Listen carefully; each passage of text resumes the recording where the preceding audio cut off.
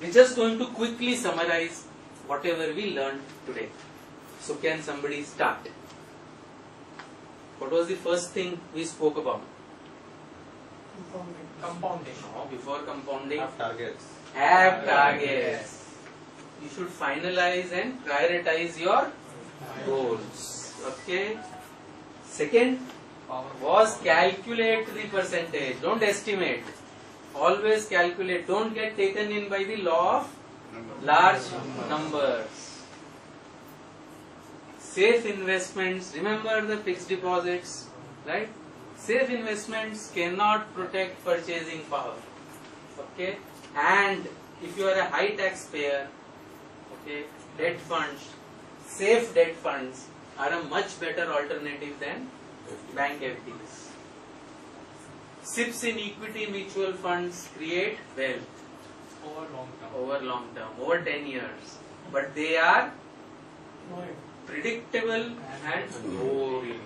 But boring plus predictable equal to, how many people want to be wealthy? Never. Excuse me. On the SIP, you said that you saw the graph earlier. Right. So, say within 10 years lifespan, span of the SIP, definitely you will get return. Right. What happens if you continue to purchase at the time? That's a lovely question. In fact, our data suggests, okay, that the return in fact dips a bit.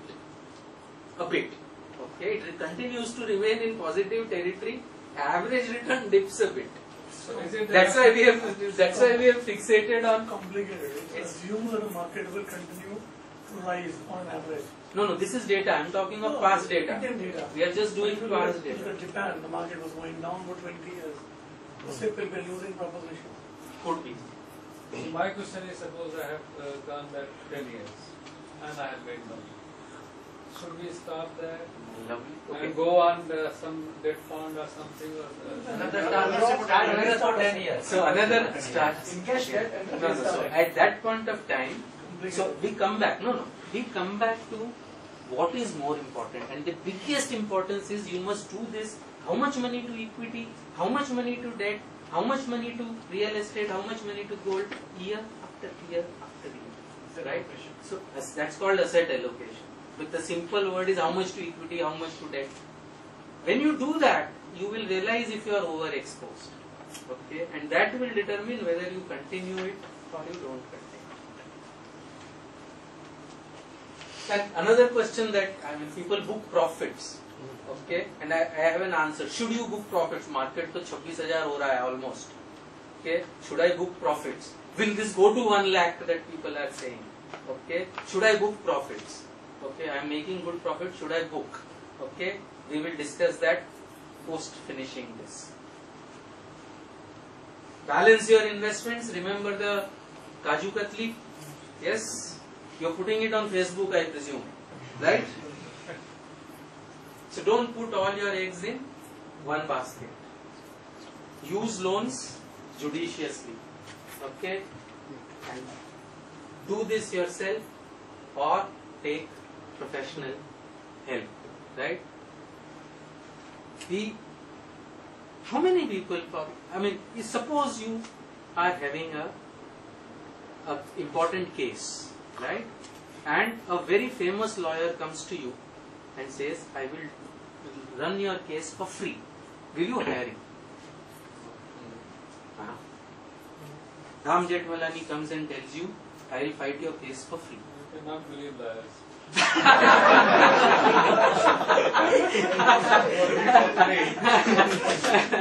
No. He means it. Let's assume he means it. So, will you hire him? Yes, if he means it, yes. Sorry? Yes. Okay. How many people will hire him and how many people will not? Would you feel a little suspicious? Yes. Why? What do you behind him coming for free?